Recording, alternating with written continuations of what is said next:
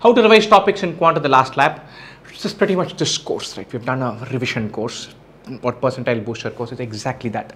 How would you revise? Some people love writing and revising. So if I'm going to give an example of like the speed, time, distance. And so distance by time is speed. Yeah, I know that. Keep in mind units. Kilometers per hour to meters per second to kilometers per hour. Why? Done.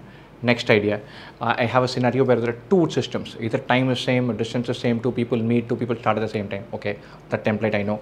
Next, what do I do? Average speed, total distance by total time. Be careful, don't just do a plus b by 2. Okay, this I know. Relative speed, yeah, I know. Approaching each other, one chasing the other, I got this.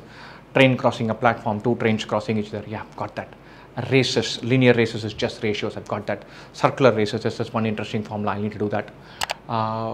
Yeah, I've got the hang of this, write this down. And then when you're solving questions, there's something typically that you tend to forget.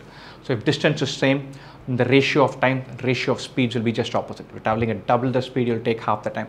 Oh, nice idea, this can open so many things, I keep forgetting this. Scribble that down, I got this. And so that should be like your recap thing for topics, each topic. Scribble it down, recall it, write down, okay, this is the thing, this is the idea that I know, but that doesn't occur to me.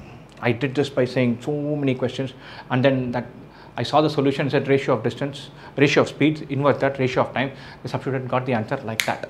And that is so straightforward, and it didn't occur to me, it has got to occur to me, I'll keep that in mind. So that kind of stuff, keep that in somewhere in the system written down. So each topic, spend 10-12 minutes doing that, then spend half an hour going through the theory and standard type of questions, and then keep building it every time you forget something. That should be your sheet to go back to. Now it's not the time to consolidate, to build ideas. Now is the time to say, I know this stuff, it should come right on top.